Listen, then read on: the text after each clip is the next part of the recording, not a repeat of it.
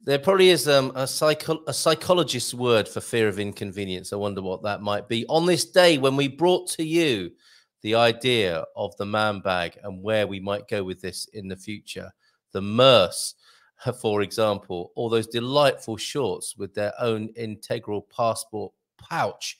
I'm going to call it a pouch. That's a 3-pouch design going on right there. And we saw the wonderful picture of Fernando Pessoa as well. My image is being a bit slow to come to the screen. I hope you are seeing a nice pair of, oh, there you go. You are seeing a nice set of, are they actually underpants with some special security pockets in them, I wonder? I don't suppose you'd have seen Fernando Pessoa wearing those. There he is, rocking it down the street there in Lisbon. I wonder which of his many Pessoa personas he was in that particular frame of mind walking down the street that day. Talking of frames of mind then, let's have a look at this interesting idea from George Reis, and I'll bring it onto the screen for you now. Do Americans fear inconvenience? And we're going to be talking through that today on this Iberian FM phone. You can call in on 913-590-303 if you wish. And let me know what you're thinking about this. 913-590-303. Let me make sure we are truly connected to the... we are indeed. But let me get started perhaps first and let you know what I'm talking about here. 2 cents worth of advice then from George Reis. My Luso-American 2 cents worth of advice for those interested in moving to Portugal. Is that someone ringing in already? Or just a message? Okay, I think that was just a message. You're okay. Yeah, let me get started past the first sentence here before we have a to and fro on this. My Luso-American 2 cents worth of advice, not mine, but George Reis, R-E-I-S, Reis, for those interested in moving to Portugal. It's been said the only thing Americans truly fear is inconvenience. My fellow Americans, says George, the only thing you have to fear in Portugal, and this is not a small matter, is inconvenience. The conveniences Americans demand are only made possible by their maniacal work ethic and their worship of market efficiency that is the American religion derived from English and Northern European Protestant sensibilities. Well, I knew it would be our fault. As Europeans have noted for centuries, and the Portuguese Nobel laureate José Saramago notes in his novel The Stone Raft, there's lots in this. And that's why I'm delighted to share it with you. The Iberian Peninsula is related to Europe, but it's not Europe. It belongs in the South Atlantic between Africa and Latin America. As Agostinho da Silva said many times, the Portuguese are not European, and they invent new meanings for the word debacle when they pretend they are Europeans. This helps explain their insane venture known as the Atlantic slave trade, which they pioneered and continue to do penance for today.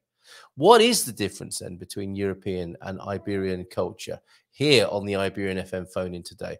For Agostinho, Europeans made a pact with the devil to sacrifice their humanity for economic gain and technological advance. Like every moral bargain, there are good and bad consequences. We have life-changing technology on the one hand and money-grubbing domination of the Southern Hemisphere on the other.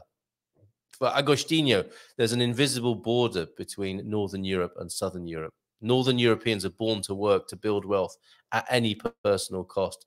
Southern Europeans with stronger ties to Africa and South America are born to live their lives with family, with good communal meals, with work as a necessary burden for now, but hopefully not forever. As Agostinho famously said, man is not born to work, he's born to create, to be that poet on the loose. What a lovely connection with Fernando Pessoa, whose birthday it was yesterday. People have misread this as a celebration of sloth, but it's not. It's an assertion of each person's divine spark of uniqueness and connection to all other divinely created beings and things. It's also why you can't get coffee to go. Oh my goodness, I saw some English people asking for takeaway coffee in my cafe. I nearly stepped in. Sorry, that's not what George Reis is saying here. That's what I noticed a couple of days ago. That's why you can't get coffee to go or ice in your drink in Portugal without begging for it. That's interesting about the ice. My parents are Portuguese, says George, and my first visit there was in 1972 when I was 5. I adore the Portuguese, but as an American, they make me mental. As a New Yorker, I say it with no pride. that I say I fume when I don't get what I want quickly. This is an authentic and honest piece, is it not? In the 90s, I went to the Portuguese National Library to pretend I was an aspiring academic when all I really wanted was a nice lunch at a sorda de marisco. Oh, that sounds good. Down the street. I asked the librarian where I could make photocopies from a book, and she told me to leave the book at the desk and come back in 2 weeks to pick up the copies. I collapsed to the floor and changed my life plans on the spot. When I recovered, I broke out in song as in a Broadway musical with God Bless America in my pathetic impersonation of Kate Smith. Other than superlative meals in people's homes, pining for American convenience and breaking out into God Bless America is the only consistent feature of every trip I've made to Portugal since 1972. But all is forgiven when the Portuguese serve lunch, because lunch matters more to them than any damn economic concern. I should note this only applies reliably to Portuguese over 50 years old. I'm afraid to learn about the sensibilities of younger Portuguese who seem to have assimilated into a homogenized international culture that has them all speaking perfect YouTube English. YouTube English! It's creepy to me, but I'm in no position to judge them, says George. I just recoil in fear of seeing a new form of colonialist cultural erasure spread like a fungal infection. Ow. At my age, Portugal is a country of family ghosts, emotional baggage, contradictory feelings. The soup that nourishes is the soup that poisons. I'll probably end up in an untrendy corner of Portugal, even though I've shed my sentimental feelings about the country. I'd say that's a good thing, a sign of late maturing. Chekhov famously said, if you fear loneliness, don't marry. To which I would add, if you fear inconvenience, don't move to Portugal. And nobody needs that fear-shedding advice more than I do. This is George Reis speaking. I hope this all goes a little way toward explaining why inconvenience in Portugal is not a bug, but a feature that may even humanize you to slow down a bit. Who knows? You might even find your inner poet on the loose, and you can be inspired by Pessoa, can't you, as you've heard today. I do hope finally then, says George Reis, I hope I do, and I hope the same for you, no matter where you choose to live. So thank you, George, for that. Really good. And let's hope as a final word that we can all find our inner poet and set them free. That's absolutely wonderful. The poet on the loose then. Let's set loose our poets in a Fernando Pessoa style. Americans fear a lot more these days, says Aviva. And we've got a question, some applause from George Jensen as well, I think, liking this. Thank you, Antonio F, for showing us what a tilde is. Thank you very much. And Sue's adding to what she said earlier on about the cafe. At the cafe, I said that I then said aloud, all greetings and words are new to more smiles. Then the man switched to French, no Wi-Fi, so no more Googling Translate to help, a good thing. Yeah, the shared language of French in central Portugal can be very helpful too. And by Randy with a bon dia. Hi, Andy, how you doing, mate? Just back from a walk through the beautiful Bairrada, just popped in to say hi, and we'll watch on catch up. It was been fun this morning, nice and easy going one for Hump Day. Andy, I think you'll enjoy it.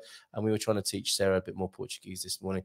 And I like this seal of approval, as well as from George Jensen. A round of applause. We're getting one from our Portuguese friend Antonio F there. I don't know if that's for the George Reis piece or for the show in general, but I'm going to take it. Thank you very much, Antonio. And we'll be back again tomorrow with Veronica, that American in Portugal down there in the Algarve, the English gentleman in Lisbon, Carl Hyde. And we'll talk to them tomorrow on Thursday and tomorrow evening, talking about cars in Portugal, buying a car in Portugal with Jerry Lawler, who with a presentation on that, Expats Portugal at 7:30. And at 9. We'll be talking to the Dream Team as we do every Thursday evening. And it's my joy to facilitate that discussion. So perhaps see you at 1 or 2 or all 3 of those if you want to do the treble like Man City did and be on our show tomorrow morning, the webinar in the evening, and the Dream Team thereafter. Take care. Have a great day. Have a truly bon dia, folks, and see if you can set loose your inner poet today in honor and awe of Fernando Pessoa. Take care. Have a great day. Bye for now.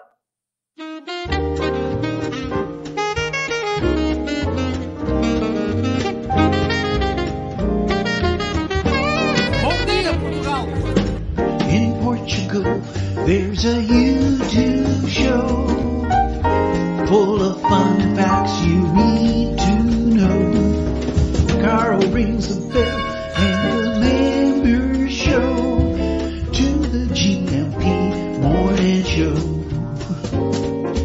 Featured guests will come and they will blow your mind. The audience will do so in kind. A little vanity mixed with some insanity on the morning show with GMP.